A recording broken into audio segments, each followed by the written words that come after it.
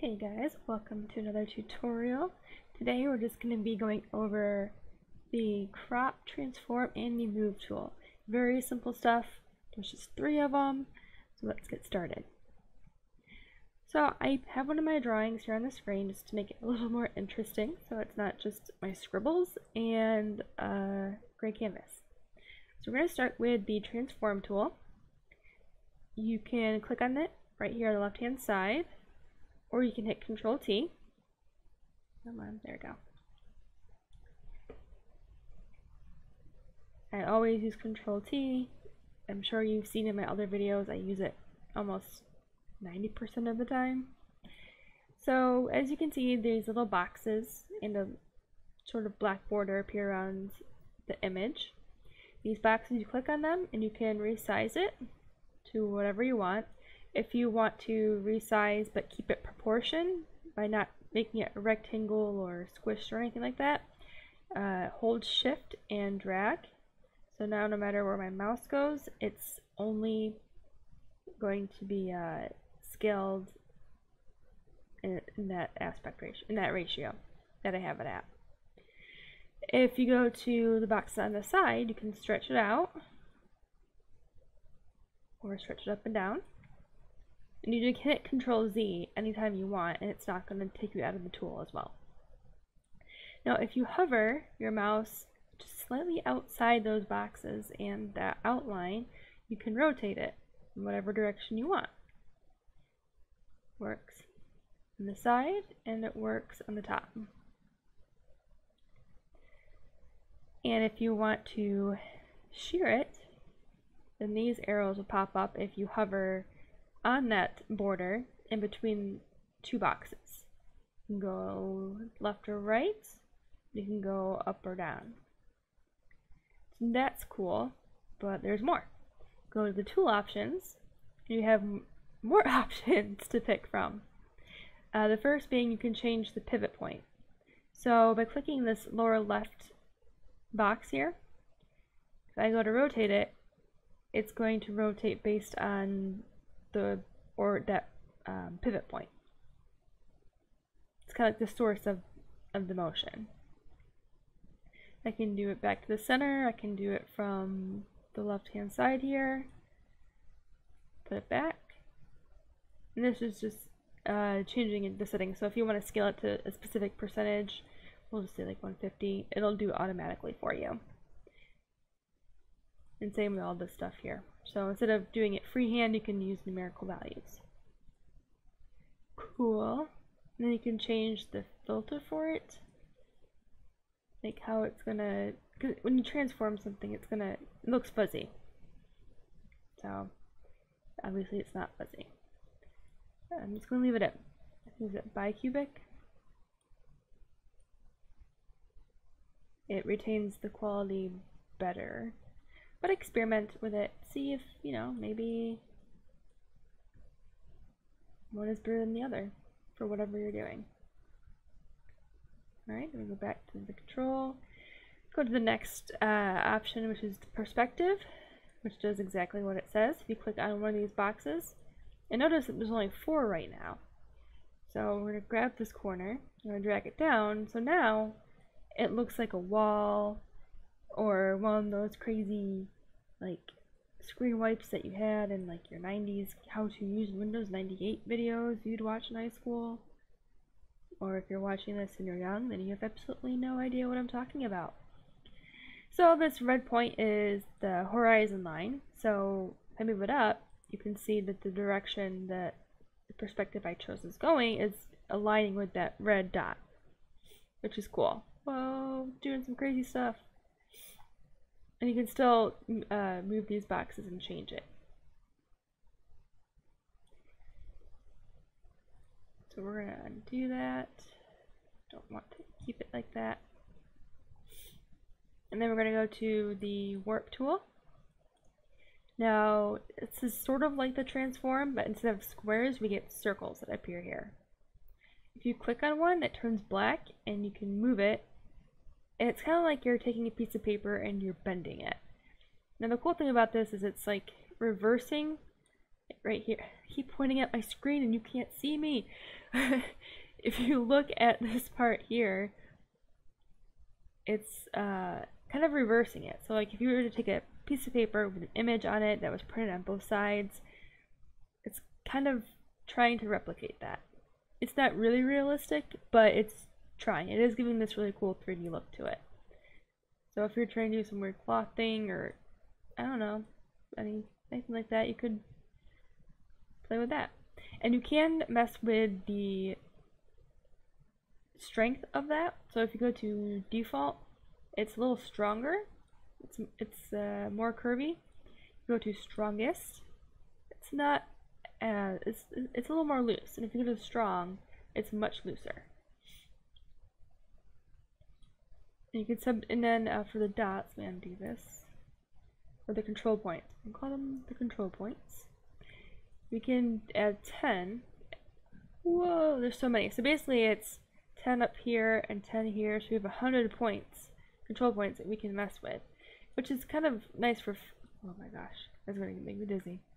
For fine tuning something that you want to warp, but not like big chunks, but in smaller chunks. And draw the points. Then lock them. And then move. Which is really neat. Whoa, she's breaking her back there. Alright, so we're going to undo that as well. Hit Control Z. Alright, so if you do the flexibility, we do subdivide. We'll just do 5 points instead. Oh, oops. There we go. So it's giving me a little bit more wiggle room. And moving this stuff around, it's more flexible. So I'm going to change that down to 0. And undo that. Okay, so that's done. Or that aspect of the tool option is done. We'll go to oops, this right here. So we're kind of almost like the selection tool.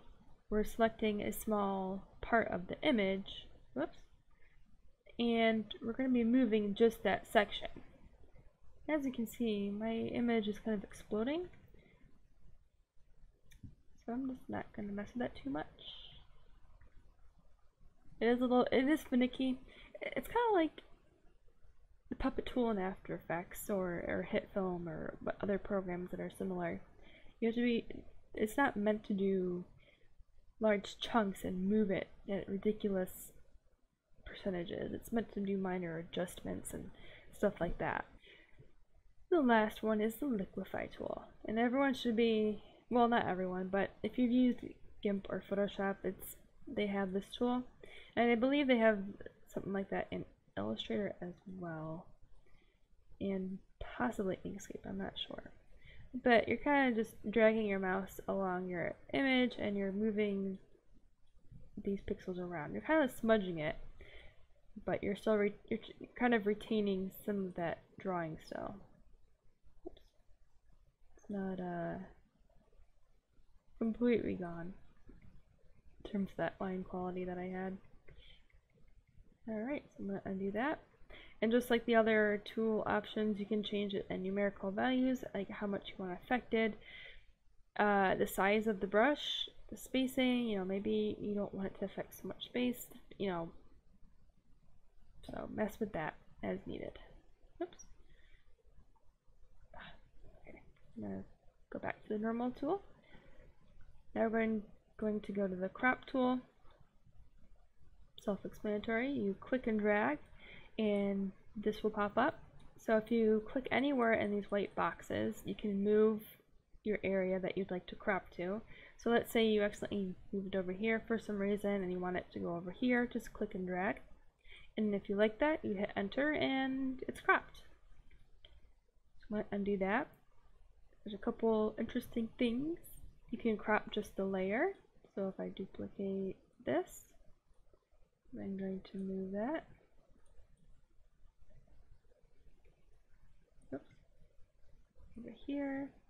And we'll just kind of fade it out just so you can see the difference. I go to the crop tool, and I just want to see, oops, this here. So as you can see, I cropped just that layer, while my other layer remained unaffected, and my canvas size remained unaffected. This might be useful for you if you're bringing in reference images and you only want to see part of that reference image. You can just crop that, and that's its own layer, and you know, makes life easier. So I'm going to undo that as well. Back to image. So there's this, a feature of a feature called Grow. And Photoshop has this as well, I believe. If you click and drag, if you're drawing and you're like, oh my god, I ran out of space in my canvas, I have to go to image and scale, resize the canvas, and you're like, oh my gosh, 500 pixels wasn't enough, I have to go back and add more. Instead of dealing with that, you can do this. Click on the crop tool, click once on your canvas, and it will automatically size itself to the canvas size. And then you can take any of these points and drag wherever you want. So you have a visual representation of what your new canvas size could potentially be. So if I was drawing and I needed more space in the bottom, all I had to do was just drag this bottom box down until I was satisfied with the amount of space I had. It's much easier than making guesswork when you resize your canvas. And click on it again. I can move it back up if I want. And that's it. Center, it's going to center my canvas, or center everything, the image on my canvas, so when I crop it, it's everything centered. Well, within the size I had already. I'm going to keep Grow on because it's very useful. And then for the decoration, it's how many lines you have, or how many of the grid. How many lines of the grid? Changes the appearance of the grid here. So the rule of thirds is usually when you're drawing, you want like your elements either at this line or at this line for the best appealing image composition. And you can do passport photo, I guess, or crosshair, which is just like 2 lines, which is fine. And you can also take it all off with none. I like to keep it on the thirds, making it the button crop that crops. And whoops, whoa. So if you hover over any of these boxes and use your scroll button on the mouse, it will scroll those numbers up and down for you. Cool. So if you need your image to be a certain size and always remain at the same ratio, you can do that with the ratio box.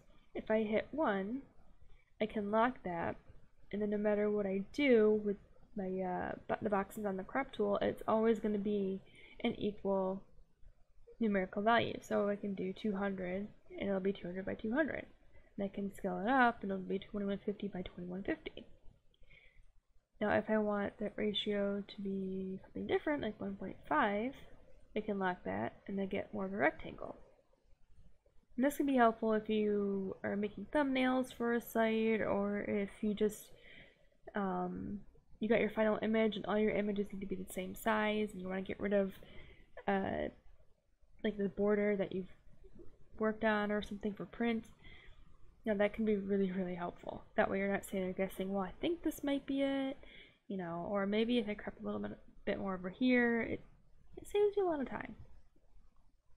That's pretty much it for the crop tool. Alright, and last but not least is the move tool. You can move everything in a group, all layers in a group, the layer with the content or your current layer. This is, you might want to use this. This kind of reminds me of GIMP, where wherever you click on the canvas, it's going to click or select that layer. So in GIMP, I'd have, there we go. I'd have like an image here or something over here, and I'd go to use the select tool and I'd accidentally click on it and I'd move it. That's what that's going to do. Maybe you want that, maybe you think it's cool. You have at it. Or you can just move the current layer, which I recommend keeping. You can change the exact position on your canvas. Now, I do want to exercise caution with this because it is a very slow tool. So you might be sitting here waiting like a minute, like not a minute, but like 10 seconds for this to finish moving. And I mean, it's still going. Done? Yeah. So I don't really use the move tool unless it's like a small image or a small part of the canvas or whatever I'm working on. I always hit Control T and I move it. I mean, look how much faster that is. It's ridiculous. I may not be able, I mean, I can still position it the way I want it to. So if I want it to be, I'll just say 900. I can still position it exactly. So I'm not really losing too many of those features, just the moving whatever the selection point is and moving all group layers. Alright, so that's it for those tools. I hope those were helpful. If you have any questions, let me know in the comments below. Follow me on social media if you have other questions as well. And make sure if you like this video, hit the like button. If this is your first video you're watching from me, make sure to hit subscribe if you like this to make sure you're not missing any of my future videos. Alright, and that's it for me. I'll see you guys in the next video. Like, subscribe, ask me questions. And that's it. Have a good one.